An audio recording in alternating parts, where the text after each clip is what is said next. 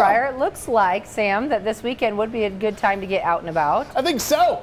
Probably not as much of this kind of sky greeting you out in the mountains. So this was actually a cold air funnel that happened over near Red Wing. So just out towards some of the mountain areas. And here's the deal. Whenever there's kind of a general area of low pressure and we have some stronger storms, this happens a lot near the mountains in particular.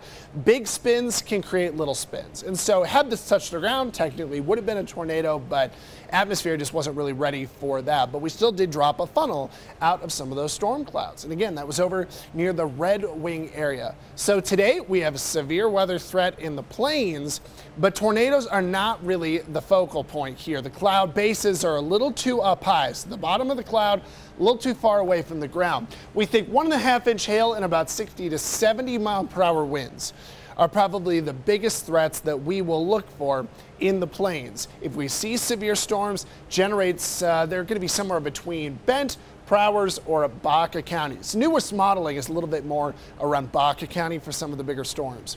Temps today will generally be in the 40s outside, 47 Briargate, 45 in Woodland Park, about 48 at the Springs Airport, 51 in Canyon City, 51 in Trinidad, 40s from right down the road to Walsenburg, and 50s out east.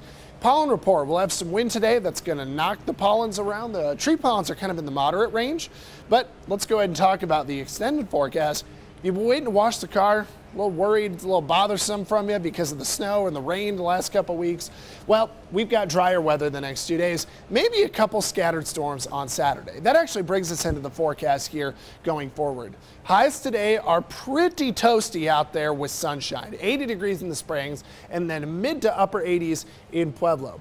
Now going into the extended forecast, what we're going to see are really warm air today through tomorrow, and then actually on Saturday, we're going to kick it back down to 70 degrees.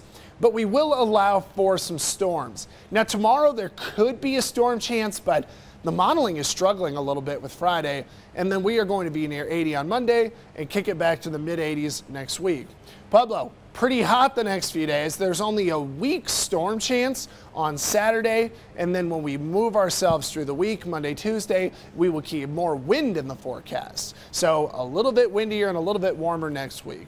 No fire concerns yet. Canyon City, we are looking at some nice warm weather in the next few days, just windy.